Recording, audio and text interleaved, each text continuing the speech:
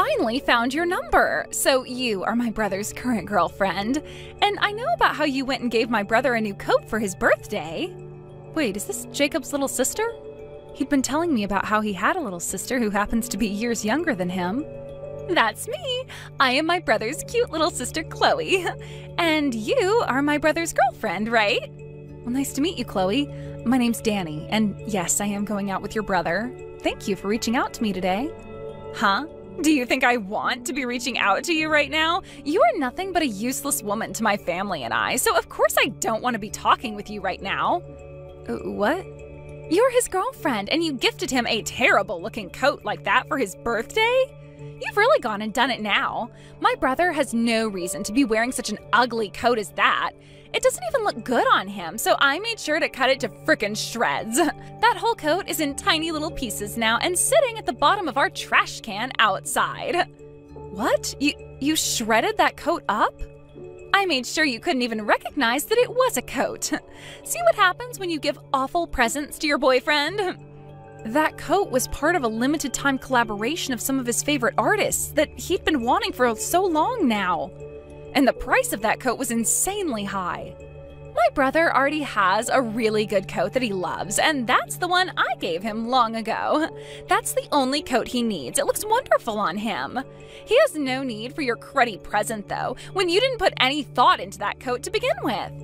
But, Chloe, did you really have to cut the coat up and throw it away? That was not okay of you, all right, Chloe? Huh? We have only just met, so don't you dare start calling me by my name. You really are the most audacious woman ever. What? Are we done here? Just because you've dated him for a few years doesn't mean you know everything about him like I do. I have been with my brother ever since I was born. I know every single detail that pertains to him. I know what suits him best, and I know what he needs and wants. And I'm the only one who knows all of that. Of course you've been around him a lot longer since you're both siblings with one another. And what made you think you could just start dating him without my permission in the first place? And then you went and gave him the ugliest present ever? Break up with my brother already, you frickin' witch. My brother does not need any girlfriends. Danny, I'm so sorry about her. I know that she got a few texts from my little sister, right? And I'm sure you heard about what happened to the coat as well, right? Yeah, she went and shredded the whole coat before throwing it in the trash. Is that really true? Yeah, I just got back home from being at work and I was shocked to see what happened. I even went through all of the effort of installing a lock on my door and locking it daily. She ended up making a duplicate of that key and used it to get in. I never knew you had such a troublesome little sister, Jacob. You'd always mentioned having a little sister, but not someone like that. I didn't think she was too bad at first, but I think she is way too attached to me now. And it's not healthy. Whilst you can blame me in part for this, since I didn't try earlier to get her off my back. The fact that she is so in love with you, to the point she'd do something like that to a present from your girlfriend, I think she needs to see someone about that, and soon. Oh, you went through so much effort getting me that coat, so I'm really sorry for what she's done. Oh, to tell you the truth, her being so attached to me has really been driving me more and more nuts lately. That's why I went and installed the lock on my door and everything. Is she really that bad each and every day? I was thinking that by locking her out of my room she'd quiet down a bit, but honestly it's only made her more sneaky. Back before I put that lock on though, things are so much worse outright. She'd go into my room when I wasn't around and look at all my schedules and memorise them. And whenever I'd get a girlfriend, she'd try to find out about them right away and start to bully them. Because of that, I've been through so many breakups that it's not even funny. So she really isn't going to let you go without a fight? I know. At first I thought she was just attached to me on a playful level, but things have only gotten more scary. Every time I have another woman around me, she just loses it and goes haywire. She'll sit outside my room sometimes screaming about how I can have another girl in my life when I already have her. Dang. The first time something like this started to happen, I chewed her out for it. But every time she only got worse and worse, and I've become so tired and complacent. Like over and over again I'd find myself someone new, and then when my sister found out, she'd attack. Doing things to the girls I love behind my back, to the point they'd leave me without even saying a word. That's why I've been through 7 girls now, and all of them have dumped me. Things have been really tough for you then. That's why I was trying so hard this time to keep you a secret from her. I even told my parents and everyone to keep you a secret from her, yet out of nowhere she was able to find out. So that's the reason why you never invited me over to your parents' house to hang out? I thought it was kind of wild that every time we went on dates, you were asking for us to go outside the town you're living in. Well, I didn't want Chloe to find anything out about you, so I had to keep you far away. I promised to go have a word with her this time so that she won't bother you any more than she already has. So please don't break up with me just yet. Don't worry, Jacob. I would never break up with you over something you can't really control. You sure? Of course I am. But about this mess we have on our hands, we can either keep on dating one another like nothing's even happened, or we can break up for a little bit in order to get her off my tail. Well, since she's going to be a major problem, I'll just tell her you left me and that should settle her down. I'll make sure she believes that. Well, I'll leave all that up to you then, and we can continue to date in secrecy. Just make sure to let me know if anything crazy happens. You really did a number on me with that punch to my face, didn't you? I had to get 6 stitches to fix that gash. This is the first time I've ever had to get stitches. What? You're still alive after all that? Hey, who the hell do you think you are acting like I'm dead? I may have been bleeding a lot at the time, but the cut was not as big as you think. But I saw all that blood coming out of you and I thought it was the end. That's because you literally punched me in the head with all your weight and caused a deep gash. I never thought that you'd come up from behind me like that though and punch me. I was just trying to talk with your parents about our marriage, and the next thing I know, I'm in the hospital having my face stitched up. What the hell were you thinking, Chloe? I had no other choice but to do that to you. I had just come home from my part-time job and you were standing in my house. I was told before that you and my brother had broken up, yet you were there talking with my parents about how you'd become my brother's wife? What is all of that about?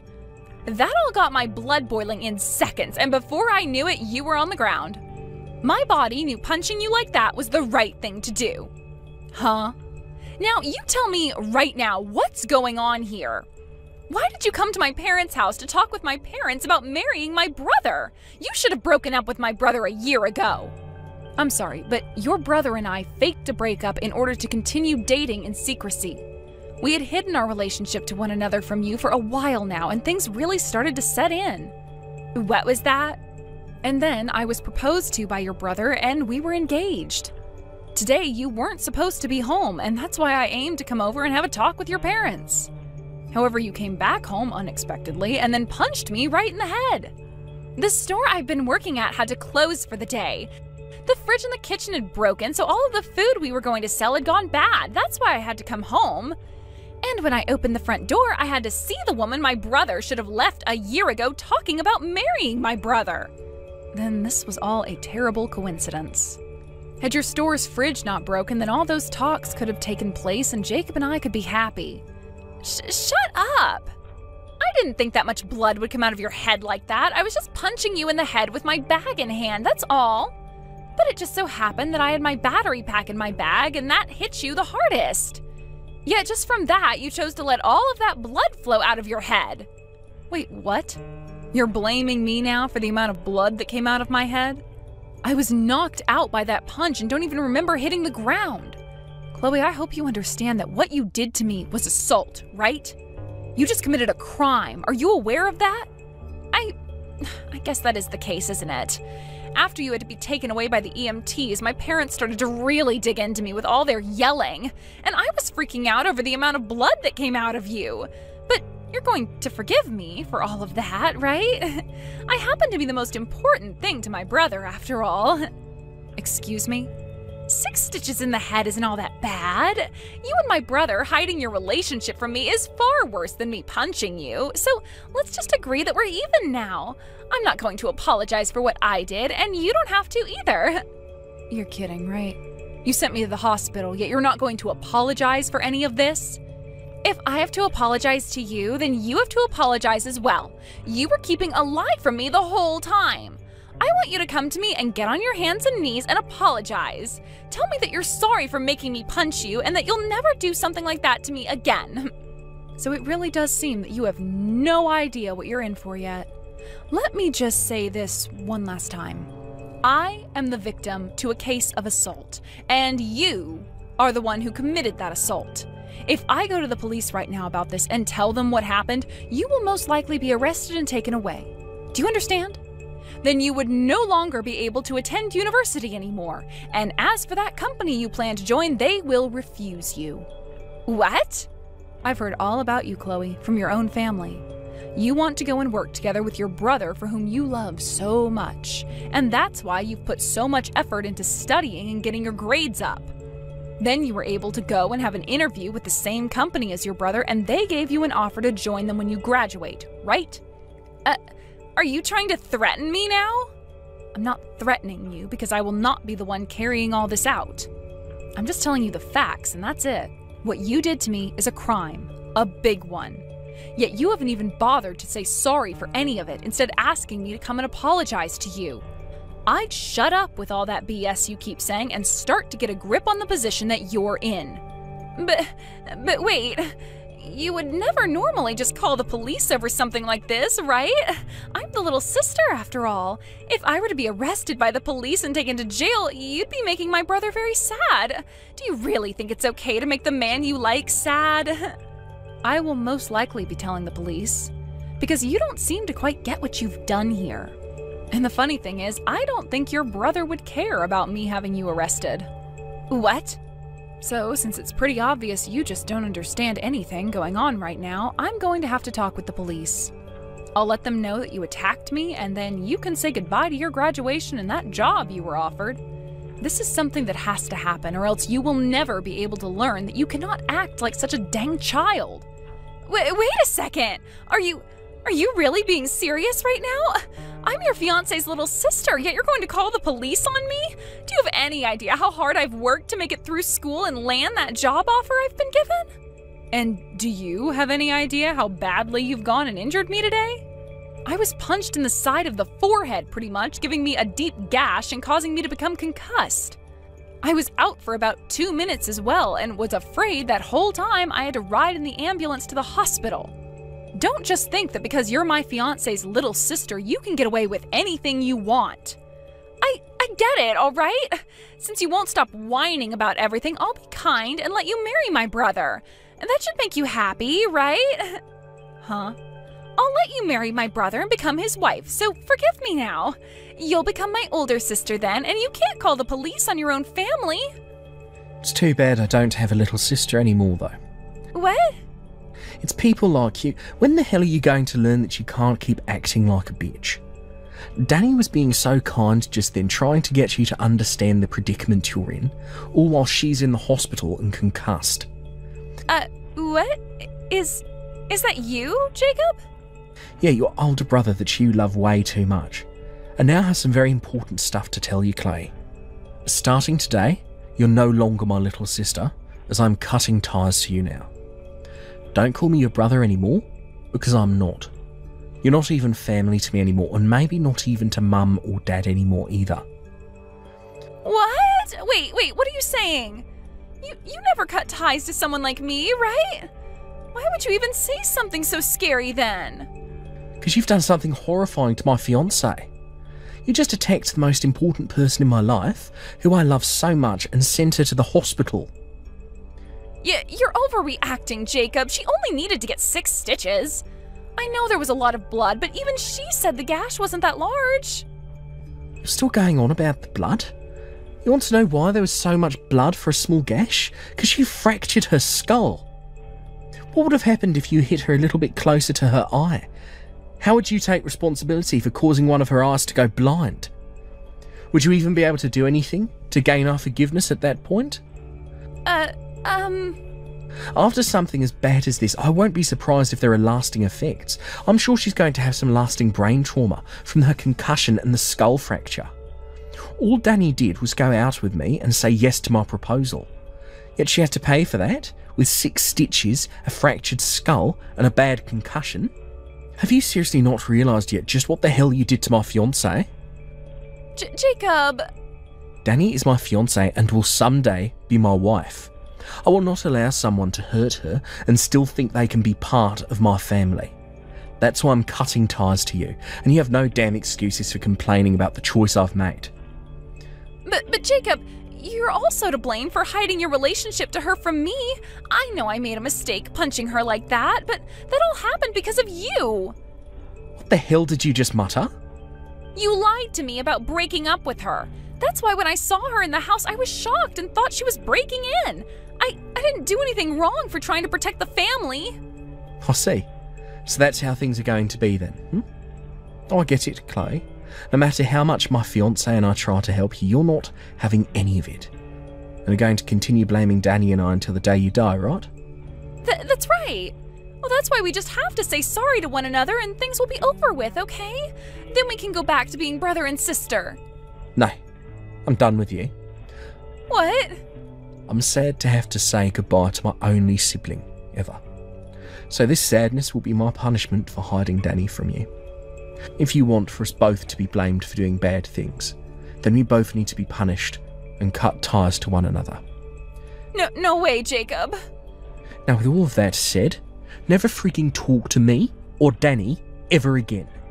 And don't worry about me being around Mum and Dad's house, because with this marriage, I'm leaving. Also, as long as you're in that house, I will not be coming back to Mum and Dad. Wait, Jacob, I don't want this. I don't want to cut ties to you. I don't want my brother leaving me. I'm not your damn brother. So don't you ever, and I mean ever, call me your brother again. Please forgive me. I will apologize over and over again if you want, on my hands and knees even. Please, just don't tell the police about this. And please, help me get my brother back so that he doesn't have to leave me. Shut the hell up. I'm going to the police with all of this once I'm out of this hospital bed. Even your parents are telling me to have the police come and get you for what you've done. No, they're not. Also, I like the idea of cutting ties to you. After all, I don't want to live in fear that my own sister-in-law could one day come and kill me for no reason. So forget about me helping you with anything. I promise to never punch you ever again. Actually, that was the first time I've ever punched someone in my whole entire life. I just blanked out, and the next thing I knew, I was punching you in the head. That's all that happened then. That's never happened to me before and will never happen again, as long as I don't get that upset.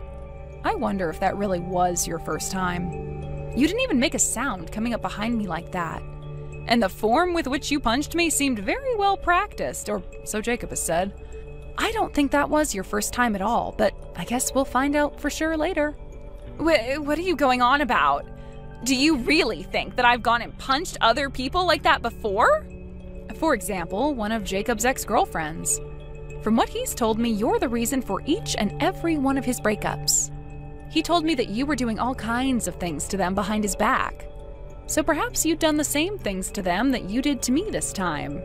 I would never do something so scary to them. I don't care how much you all think I'm crazy in love with Jacob. I would never hurt anyone else. I'm a weak and cute little girl. This was seriously my first time ever punching someone. I promise you that I'm not lying. So you really aren't lying to me about any of that? Well then, I wonder what this nice woman in front of my eyes right now is talking about. What? What are you talking about? Who? I actually just found out this morning that one of Jacob's ex-girlfriends is working at this hospital as a nurse. What? And, well, she came to my room to talk with me this morning. She heard about what happened to me and came to say that she too was punched in the head by you back when she was with Jacob. But she didn't want to cause any drama, so she left Jacob without saying a thing. That woman is lying to you.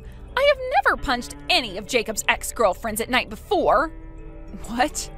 I don't know why you're bringing up the time of day it happened. What? But that kind of lines up with the story this nurse told me. She said she was walking home in the middle of the night when someone your size came up and punched her. And before you ran off again, you told her, "Break up with my brother right now." So after she got up off the pavement, she made sure to text Jacob and broke up with him. Hold on. She then went to one of her friends who had also dated Jacob before, and they all started to talk about how much you'd hurt all of them. Kind of like a therapy group of sorts. They wanted to help one another understand what had happened to them and Jacob and why things had to end up with you the way they did. Crazy that you tell me I was your first victim when it seems there are plenty of others out there. You were just saying that you promised me you had never punched anyone before, and that turned out to be a lie. Well, that was, Since this isn't the first time you've assaulted someone, I'm sure the investigation into you by the police will help uncover all the details. And once you are taken to court by not only myself, but this friendly nurse I was just with, we'll see what happens to you graduating from college and working with Jacob. No, you can't! Well then, I need to go and have another word with Jacob. He deserves to know what happened to his exes. After all, he's a victim of your abuse as well, so he's going to find some relief in hearing this. No. I'm asking you to please not tell my brother anymore. I don't want my brother being taken away from me. I never have, so I can't be blamed for becoming so jealous whenever he'd make a new girlfriend. I promise that I will never do anything again to you, so please keep quiet about this. I don't want to be hated by him any more than I already am. Sorry that I'm not like the rest of Jacob's exes and didn't just run away when you started to attack me. Now, I hope you have a safe ride to the police station in a bit here. And while you're in jail for what you've done to me and this other woman, Jacob and I will be having our wedding and getting married. After that, the police arrived at Jacob's parents' house and arrested Chloe for 2 cases of assault, and she was booked at the county jail. There she had to await her trial, and when the time came, the judge told her she'd stay in jail for another 3 years and would have to pay out settlements to me and 3 other girls. A lot of those women had shown up on the day of the court hearing, and they all forgave her after she was taken away by the police back to jail. But I was not going to forgive her and made that clear by telling my lawyer to get every penny out of her that he could in the settlement. After all of that, Jacob and I made sure to use the next 3 years to our advantage and had a wedding and everything while Chloe was locked away. And so far, things as a married couple have gone better than we could have ever imagined. We also chose to change jobs and moved out of the state so that if the time did come that Chloe wanted to come and find us, she would never be able to.